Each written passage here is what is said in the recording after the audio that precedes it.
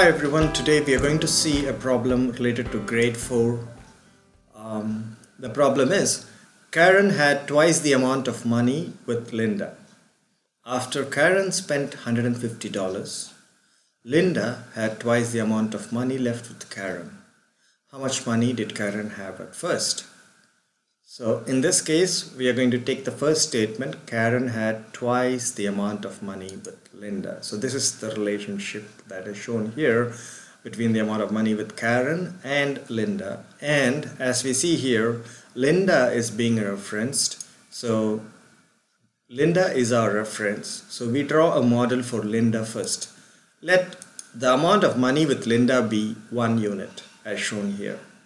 Now, in relation to Linda, Karen had twice or two times the amount of money with Linda. So, if Linda had 1 unit, Karen would have 2 times that, which is 2 units here. Alright, at this point of time, we are considering this one box as 1 unit. So, here you have 2 units and 2 boxes. After Karen spent $150, Linda had twice the amount of money left with Karen. So Karen is spending some money, which is $150.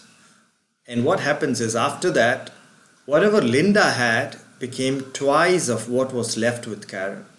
So if we divide Linda into 2 equal parts, what Karen had left was equal to 1 of it. So we can see here to these diagrams. Now from this we can see that this is 1 unit, right? Because now Linda has 2 units and Karen has only 1 unit, which also means this will also can be split into 2 different units. That is what is represented here. So we can see that 1, 2, 3 units is equal to 150. And 1 unit is 150 divided by 3, which is 50. So 1 unit is 50.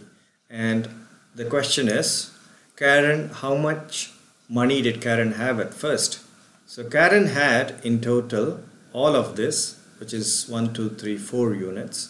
So Karen had 4 units, which is 4 times 50, and that is equal to $200. So that is how we solve this problem. Hope this was clear. Now let's look at how to solve the same problem using algebra. Karen had twice the amount of money with Linda. After Karen spent $150, Linda had twice the amount of money left with Karen. How much money did Karen have at first? So first, Karen had twice the amount of money left with Linda. So Linda is our reference here. So let's assume money with Linda be X dollars. Then Karen had 2 times, right? So we will write it as 2 times X or 2X. That is the money with Karen.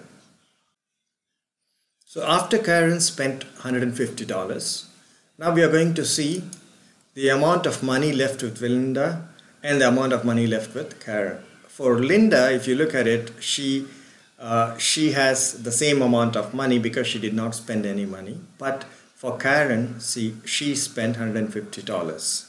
Now, the relationship of the money that is left behind is given here.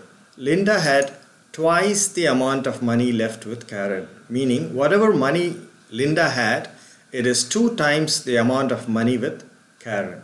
So if we are to actually equate them by an equal symbol, it means this side should be times 2. So only then this side would be equal to the right hand side would be equal to the left hand side. So money with Linda did not change, so it is X. Whereas money with Karen is 2X minus 150 because she has already spent $150. So the remaining money is 2x minus 150, and for this equation we have to make it as times 2. And when we multiply, because there is a brackets here, That's for a reason, because it's 2 times of the entire quantity that is here. So if you want to expand this, first 2 times 2x and then 2 times minus 150. So that would be equal to 2 times 2 is 4, 4 times x, minus 2 times 150 is 300. So this, we are just going to bring this 300 to this side and x to this side. Minus 300, when it crosses over the equality sign, it will become plus 300. Here x is positive. When it crosses over here, it becomes negative. So minus x. So 300 is equal to 4x minus x becomes 3x.